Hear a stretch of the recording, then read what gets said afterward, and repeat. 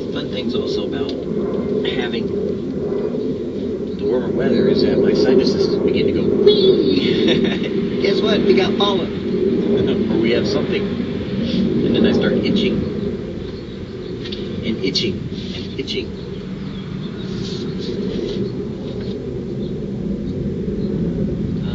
And sneezing. Wait for it. See?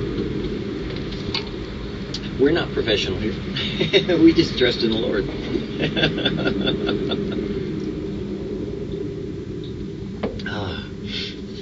In starting your day, Evotional, do your best. Like Keith Green used to say, do your best and pray that it's blessed, and Jesus takes care of the rest. You know that He takes care of the rest. You know, we said. Anyways. But if anyone should sin, we have an advocate, one who will intercede for us with the Father. It is Jesus Christ. And He, that same Jesus Himself, is the propitiation, the atoning sacrifice for our sins. And not for ours alone, but also for the sins of the whole world. 1 John 2, 1 through 2. If you are responsible to people, but God has not made you responsible for their joy. Okay, wait a minute. Let's try that one again. Intonation, putting it in the explanation. You are responsible to people, but God has not made you responsible for their joy. You may have children or siblings or a spouse God has given you to love and nurture who seem uninterested in your testimony. Some people just refuse to be happy, so don't let them steal your joy. You cannot fix anyone. You probably shouldn't try. And you shouldn't take the blame for everything that goes wrong in someone else's life.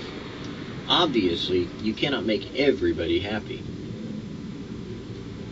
You cannot make everyone you know that believes in Jesus joyful. But you can get up every day and do your best, and then trust God for the rest.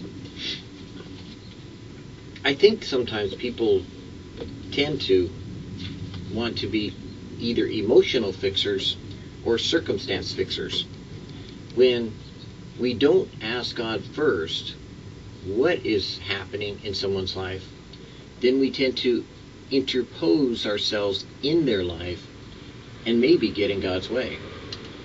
But when you stop for a moment and you ask God to lead the way, then He brings into your life people, circumstances, and situations that God will give you the words to say if He wants you to say something. But 9 times out of 10, if He hasn't told you something to say, shut up. Let Him lead and listen more than you speak.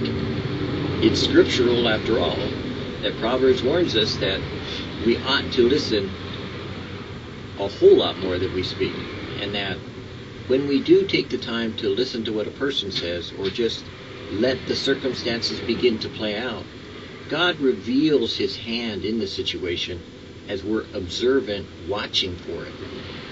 When Jesus said to watch and be ready, to give to every man an answer for the hope that lies within you, it wasn't just simply about salvation, but it was about relationship in everyday life. That we can address every circumstance that comes up because we have the Word of God in us. And we have Jesus who lives and abides with us. So we can ask Him for the answer to anything that comes our way. The answers are not, oh, you'll know in the sweet by and by. That's a lie. You won't know in the sweet by and by. If you don't know now, you won't know then. I'm sorry. You may appreciate it more in the heavenly realm, but to put it bluntly, God has already spoken. He's already given us His Word. He's already declared what He's doing. He's already shown that He's love. He's already made us aware of grace. He's already made us to understand forgiveness.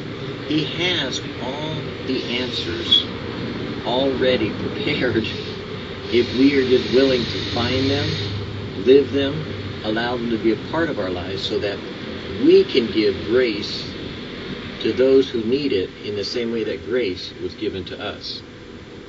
If we would just humble ourselves and pray and talk to God every day, then He will lead the way. And that's probably the best way to start your day.